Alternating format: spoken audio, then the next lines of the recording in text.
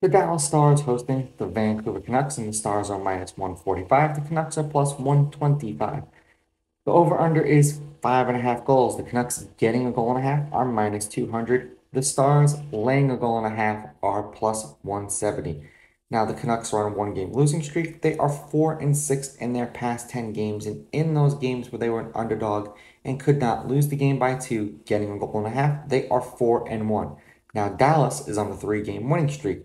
They are 6-4 in their past 10 games, and in those games where they were a favorite and had to win the game by two, they are 1-2. Head to head, the home team is on a two-game winning streak. Vancouver is on a one-game winning streak.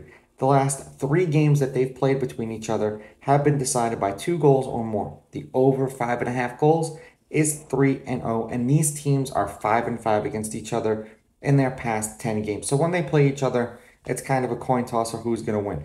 Now, I understand that the home team stat is there, and I understand that these teams have been winning by more than 2 goals, but the Canucks have been playing very well as an underdog. So I'm going to take the Stars with the money line, the Canucks with the goals, and the over 5.5. I'm going to try to hedge my bets. Let's see if I'm right. Let's see if I'm wrong.